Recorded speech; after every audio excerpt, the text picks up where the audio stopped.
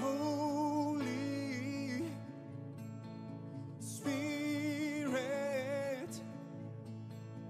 we want more of you.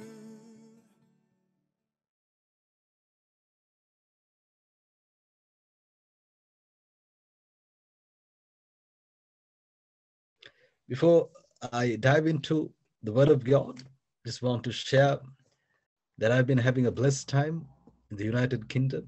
I came here for 1 month, then the Lord changed the plans and He said, I want you to stay here for another extra 2 months.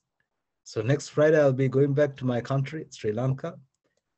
And it has been a very interesting and a very a powerful time that we have, the time that we've been here. That's something the Lord has also placed in my heart to share with all of you today. But before we go there, let me quickly share, take about 2 to 3 minutes, and let me quickly share something the Lord was placing in my heart to share with the body of Christ, very especially with the group in Revive. I've been sharing this for the last week. I've shared this twice about the season that is ahead of us. So that is the next 28 months, very especially the next 28 months, about certain world events that will begin to take place. You will begin to see a massive global food shortage in time to come. So be prepared. Be prepared. Don't panic. Don't get alarmed just because countries run out of food. You depend on your heavenly Maker. Jehovah Jireh is our provider. If we trust in Him, we will run out of no lack. We will have no lack in our lives. But it's important for us to be informed of what the Bible tells us. The Bible wants us to be informed, and God does not want His children to be ignorant. Now, last week, I think last Thursday, when we had our first session, we shared about how persecution in the body of Christ is going to rise. It's going to start rising, and it will, gradually begin to pick momentum at one point. And about 3 days later, we heard about how a precious church in Nigeria, uh, a gunman opened fire and about 50 people got killed.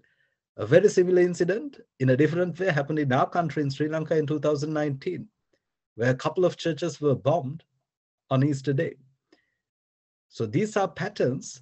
And what we need to understand is the Lord is shaking nations. This is a time where God Himself is shaking nations. Why? Because number one, people are not repenting, let alone unbelievers. Even believers, you get certain believers who are not repenting of their evil ways. And there are people who are trying to play God. People are trying to play God. So does God need our permission to do anything? Absolutely not. He says in His own word that He will shake nations, and this is what's happening. And with every passing day, we are getting closer to the rapture. With every passing day, we are getting closer to the rapture.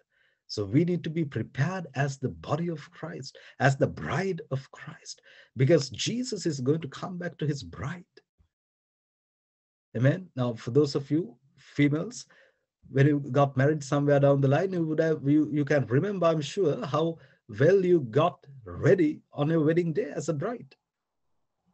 How many things did you pay attention to? The same way, we as Christians, we need to pay attention to our identity as the bride of Christ, because He's coming back for a spotless bride. Hallelujah. Amen. So as we prepare ourselves for that, let us go into today's word, and that is about something that is very much neglected in Christianity today. A lot of Christians now, today, I'm not going to be talking about unbelievers.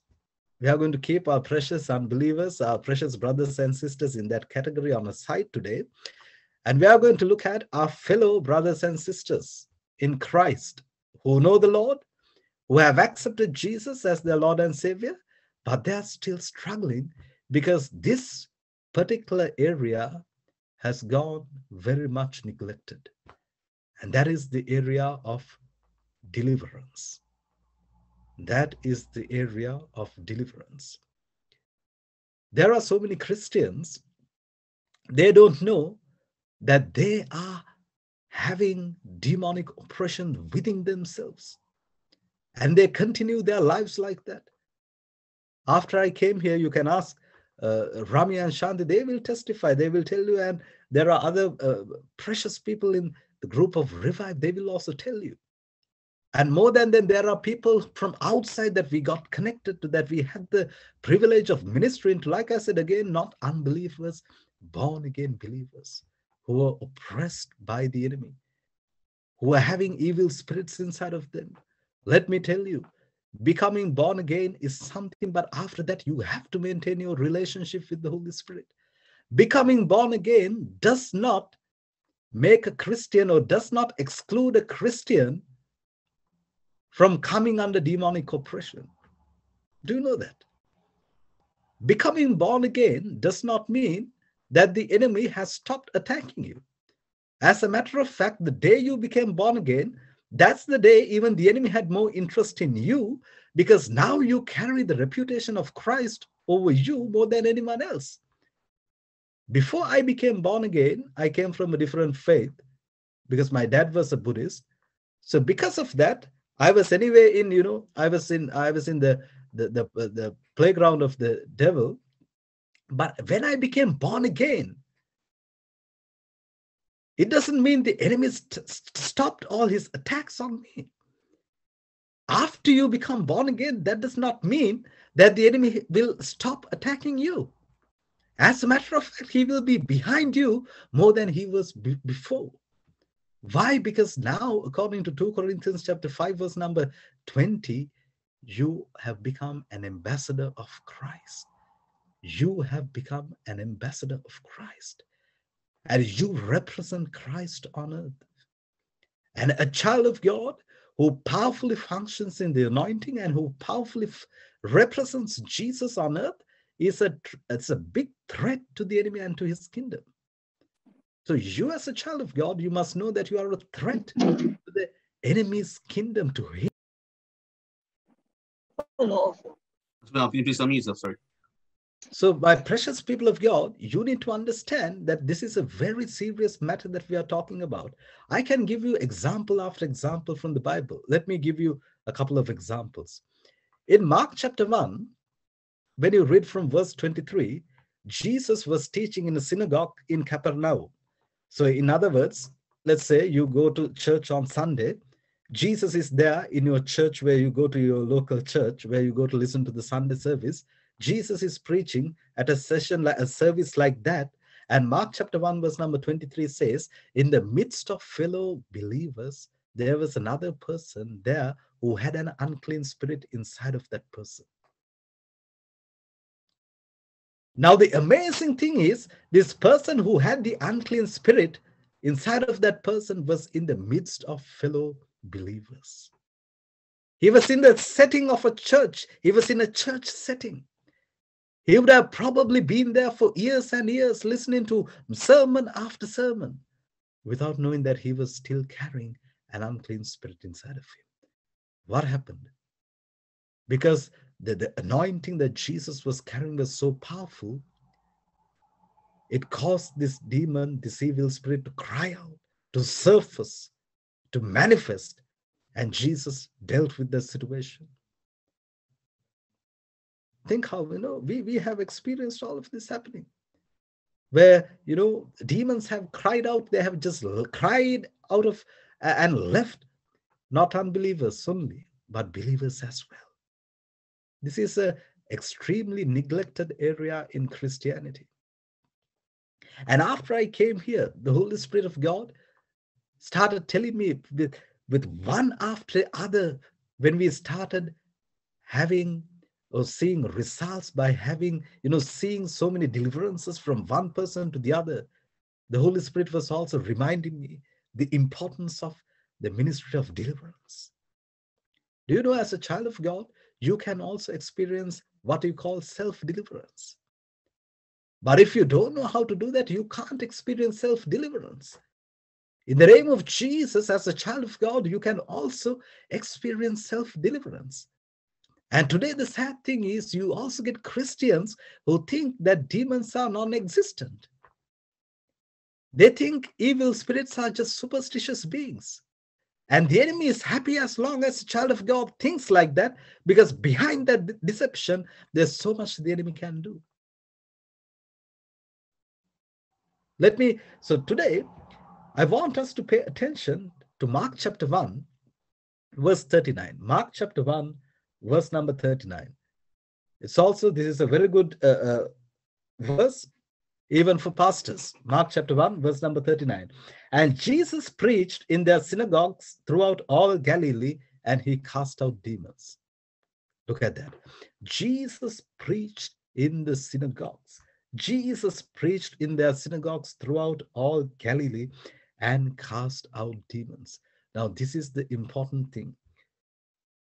I pray that all of us, including me, that this message today will sink deep down into our spirits today. This is very important. Before you go and pray for a person who is sick, how many of you, let me ask this question, how many of you take a moment and try to discern what is happening inside of that person spiritually? How many of you try to discern if that sickness is actually caused by a demon? Are we making things up? No, if you look at the Bible very specifically speaks about sicknesses that are caused by demons. If you don't believe me, I can shock you, and I will shock you with scripture. Because scripture says so, and when scripture says so, we are no one to say that there is nothing like that. In Luke chapter 11, if you turn your Bible to Luke chapter 11, verse number 14. Luke chapter 11, verse number 14, the Bible tells us that Jesus was casting out a demon, and it was a dumb spirit. Look at this. The demon, it was dumb. It was making these dumb spirits, what they do is they don't allow people to talk. And what happens? What happened? And it came to pass when the demon had left, when the demon was cast out, the dumb spoke. How is that? When the demon was cast out, the dumb spoke, and the people wondered. If you read, now I just read the KJV version. If you read the Amplified version puts it very beautifully and says that these spirits, they control people. They control people. Let me give another example. I like sharing examples from scripture because that opens the eyes of believers. As a minister, as a servant of God, one thing I cannot do when I preach is I can't preach my opinions. My opinions are not null and void. I have to defend everything that I preach from scripture. So if you turn your Bible to Luke chapter 13, Luke chapter 13, let's take from verse 10 onwards. And he was teaching in one of the synagogues on the Sabbath, and behold, there was a woman. Now look at this. There was a woman who had a spirit of infirmity for 18 years. Wow, what a predicament. This woman had a spirit of infirmity for 18 years and was bowed together. If you read the Amplified version, you will see it says that it was controlling this lady to such an extent where the spirit did not allow her to straighten herself up. And Jesus delivered that woman. Now do you see how there are demons that cause certain sicknesses? This is why it's important when you go to pray for a person, before you lay hands and start praying immediately. This is also something that I have learned, being a pastor for so many years now. I have learned with experience. In order for me to preach like this, it didn't just fall from heaven. It took a long time for the Lord to give me this revelation and to also experience this, see breakthroughs, see people being delivered.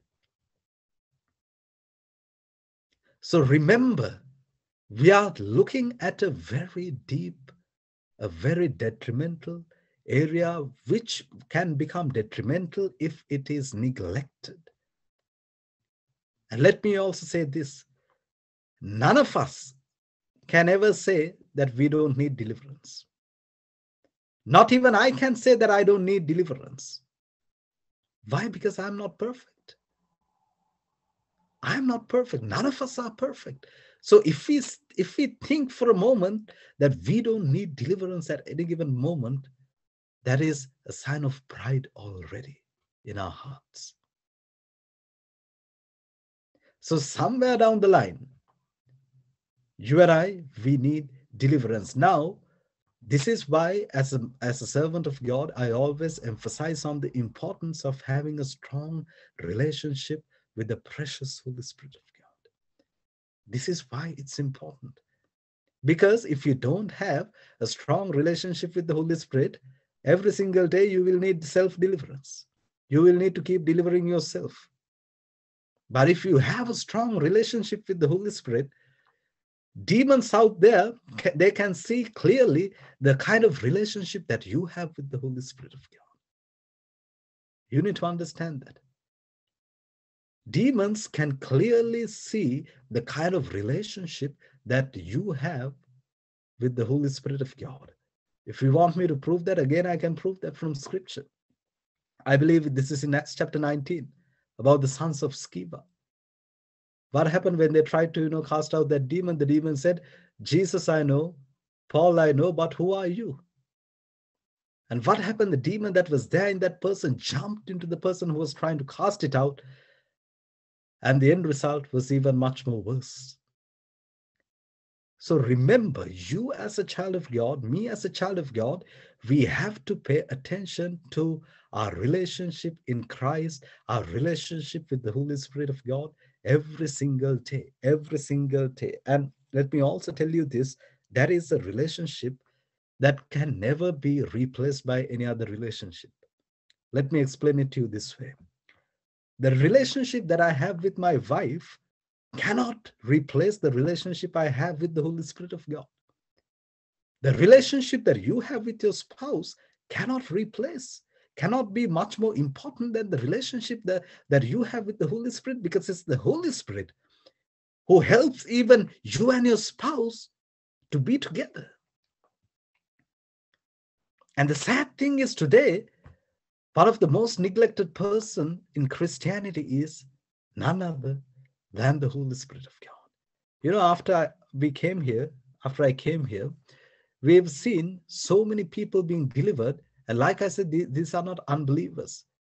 They were unbelievers. I'm not saying they were not, no, but they were also believers. Now, let me give you a good example. About 2 weeks ago, we went and prayed for a precious lady who became born again, I believe somewhere in 2011 or 2012. And towards 2015, she has got diagnosed with a condition in her lungs. Now, this is after she became born again. She said she became born again in 2011 or 2012.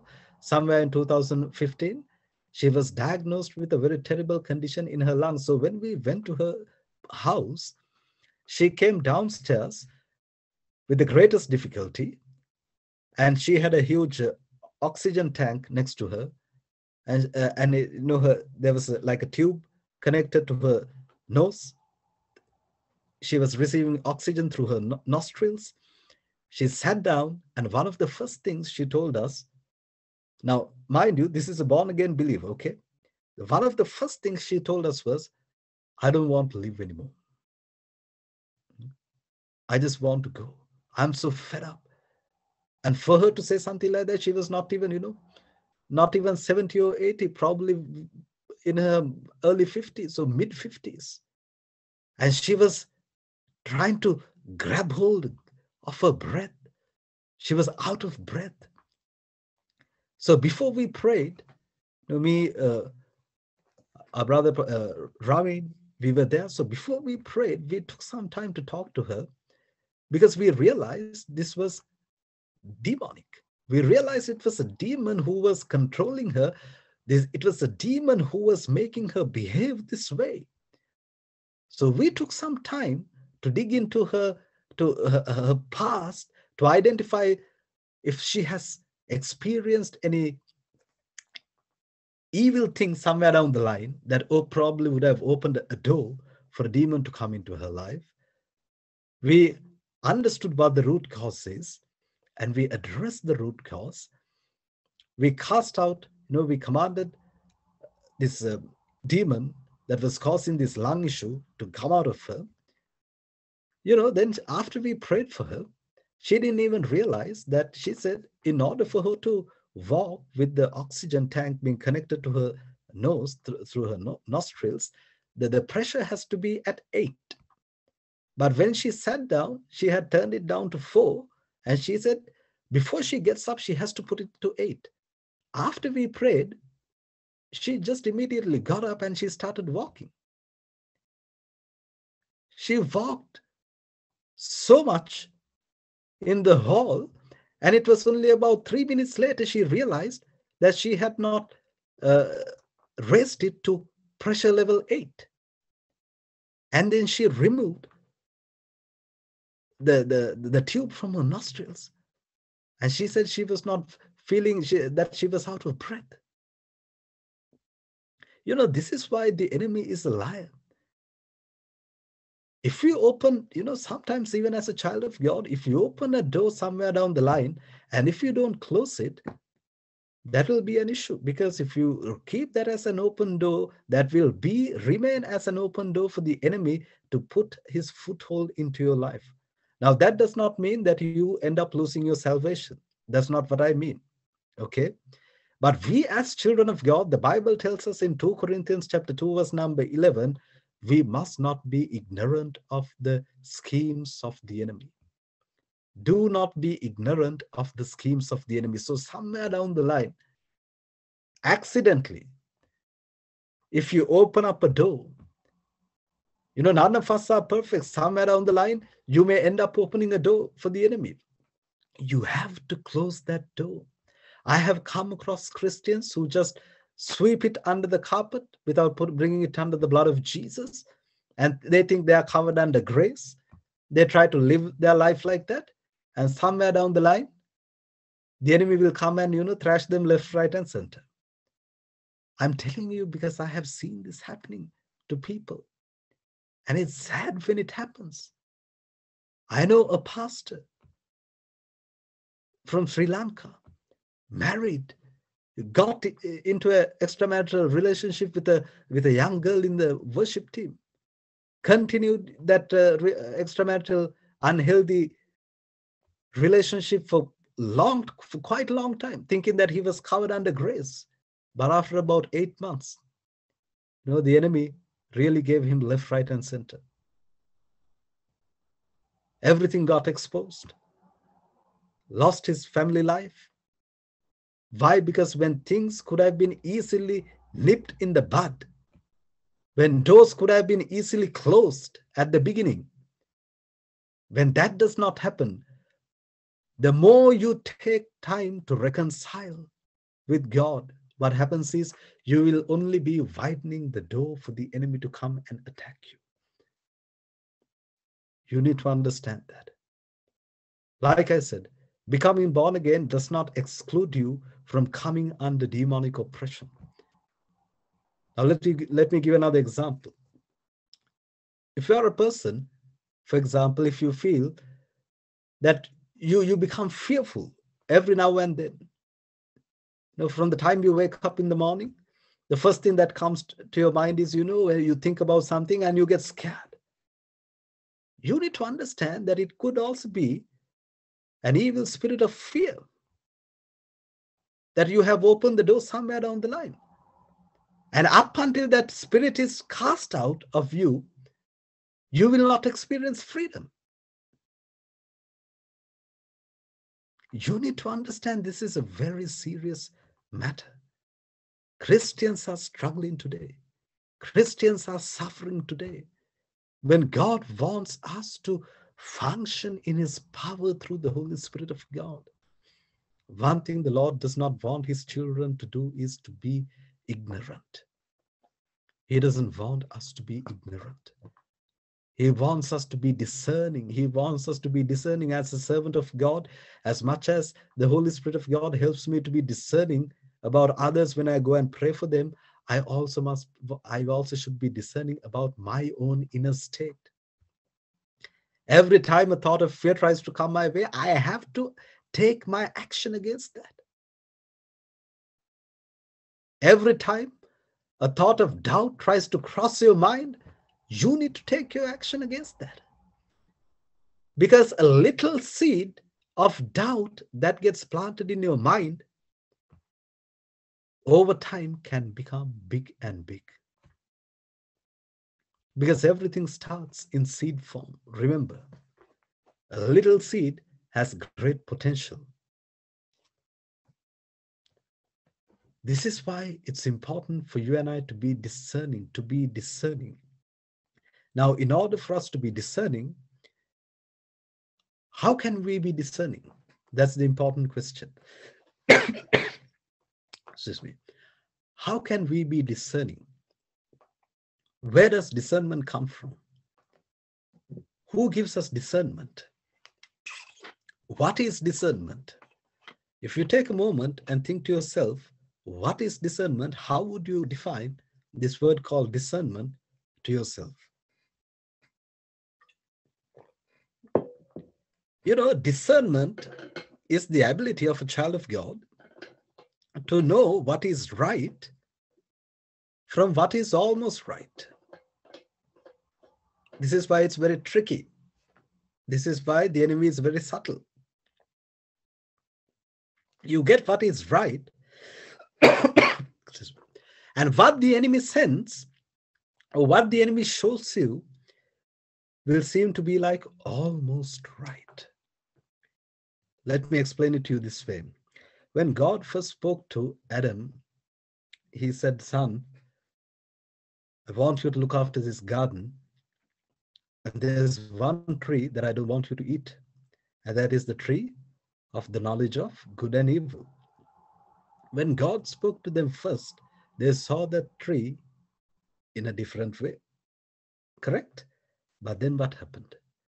When the enemy came and tempted them, Genesis chapter 3, verse number 6 says that when the serpent spoke to Eve, she saw the tree, the fruit to be good for food. Look at that. When you pay attention to these key terms, good, it seems to be like it was almost right. She saw the tree to be desirable, to make a person wise. That term desirable, once again, seems like it was almost right. And it was pleasant to the eyes. Pleasant also shows like, it seems to be like it was almost right. But was it the right thing for them to do? Not at all. Amen. So, discernment is one's ability to know what is right from what seems to be almost right. And in order for us to know or to discern and know what is right, the only person who can do that for us is the Holy Spirit. You know, one thing I like being a servant of God, being a pastor, is when you preach, in every sermon, you will end up with the Holy Spirit. You preach on any topic, right? You will end up with the Holy Spirit. And that is your safe zone. That is my safe zone. I don't know about you, but for me, the Holy Spirit is my safe zone. He is my comforter. He is my deliverer. He is my protector. He is my all in all today.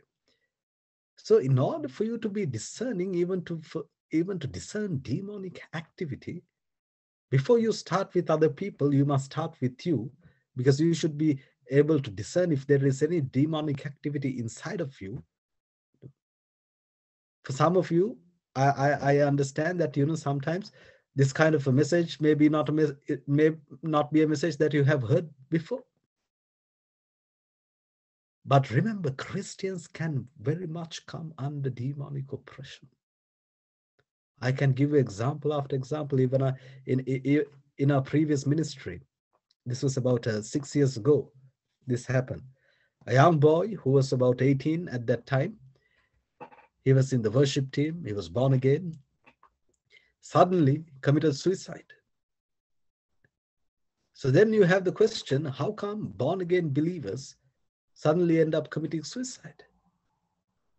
So that answers the question.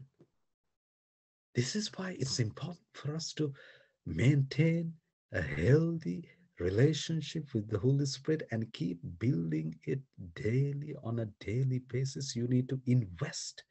You need to sow into that relationship. How you sow into that relationship is number one is with time. You need to set aside time. Without giving time, you can't build a relationship. For those of us who are married, after we got married, every day we have to set aside time with our spouse. Without giving time, no relationship will last. So think about the time you give the Holy Spirit every day. I remember about a year ago, I was usually in the morning hours, I spend about 2 to 3 hours when I'm in Sri Lanka. That time I was going to work also before I go to office. But one day I got a bit late to leave, and I was not able to spend that much time worshiping. And as I was just about to keep the guitar down, I heard the Holy Spirit telling me, son, can you give me 5 minutes more? Can you spend 5 minutes more with me? That really pierced my heart. That put tears into my eyes. And I said, I'm sorry, Holy Spirit. You and I, we need to think about the time we give the Holy Spirit. And for those of you who are involved in ministry, the time you go and minister to others is not the time you spend with the Holy Spirit. Don't get that don't get that mixed up. The time you go and pray for people, the time you go and do deliverances, all that, that's good. That's what you are called to do. You need to do that. But that's not the time you spend with the Holy Spirit. That's where discipline comes in. If you have to wake up early, you wake up early and give the most important person time. Then with time comes communication. If you don't communicate, without communication, there is no relationship that can get built up. Now, after a wedding, the husband and wife can't look at each other and wait without saying anything.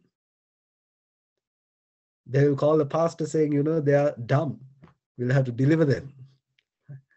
So communication is important. How often do you talk to the Holy Spirit? After you pray, do you go quiet and say, Holy Spirit, teach me? When you take the Bible to your hand, do you say, Holy Spirit, teach me? Do you read the Bible for the sake of reading the Bible? Communication is important. Then comes instructions. When you are communicating with the Holy Spirit, you will receive instructions. This is why, even for those of you who are in ministry, when you go to minister to people, before you minister to them, the Holy Spirit will give you instructions. Sometimes, for example, when you go to pray for a person, the Holy Spirit may sometimes reveal a very specific case where something happened to that person and say, at this age, this happened to you, and that person will also confirm, saying, yes, something like this happened. The Holy Spirit will reveal.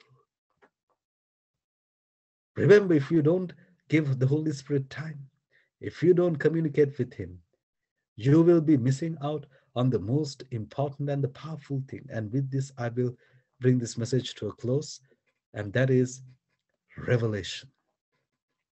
Revelation. You need to understand one of the key assignments assigned over the Holy Spirit by God is to impart revelation. One of the key tasks assigned over the Holy Spirit is to be the channel through whom God imparts revelation into our spirit. 1 Corinthians chapter 2 verse number 10 says, God imparts revelation or deeper things to us through His Spirit.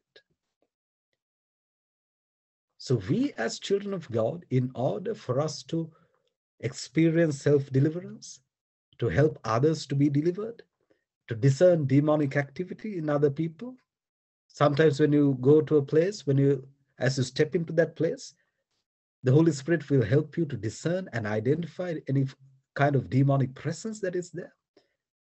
Revelation is important. Revelation is important. The Holy Spirit will impart revelation. So the important thing is being a powerful child of God. Because, like I said at the beginning, we are heading into perilous times. We are heading into turbulent times. If you think that the world has gone through enough and more, destructive things, don't be shocked, don't be surprised when you begin to see what the world is going to go through in the months that are ahead of us, especially in the next 28 months ahead. You will see so many things happening out there. Like I said last week in our previous session, don't think it's countries like Sri Lanka, Venezuela, and countries like that. Don't think that they are the only countries who are having food shortages and all that. Time will come where even these nations here, they will also have a food shortage. So be prepared, be prepared, be informed, be informed. But the biggest issue today is, if Christians spend enough time reading this, right, you will know everything the world is going to go through. Because the Bible records everything the world went through, the world is going through, and also what the world is about to go through. It records every single prophecy. Now the issue is, when Christians don't read their Bibles, they are not informed. When something happens out there in the world, or when you hear a message like this, you get alarmed, thinking, oh, how is this going to happen? But little do you know that it's already mentioned in the Bible. So always stay, live in your Bible. Hide God's word in your heart, so that when disaster strikes, the word of God that you are hiding inside of your heart will not let you to be shaken. Amen. And today, as we are bringing this time to a close, I'm just prompted by the Holy Spirit to pray for anyone. If you feel, one of the greatest requirements for deliverance is humility. This is something that I tell Christians. Okay, if we don't humble ourselves, that is a sign of pride, and by having pride, a child of God cannot experience deliverance. So in a setting like this, in a session like this, remember, you are not being embarrassed just because you open up and say that you feel like you are being challenged. You feel like you are being oppressed by the enemy. So if you are a person, you are saying, you are feeling that you are being oppressed by the enemy, we'd like to pray for you before we close this session,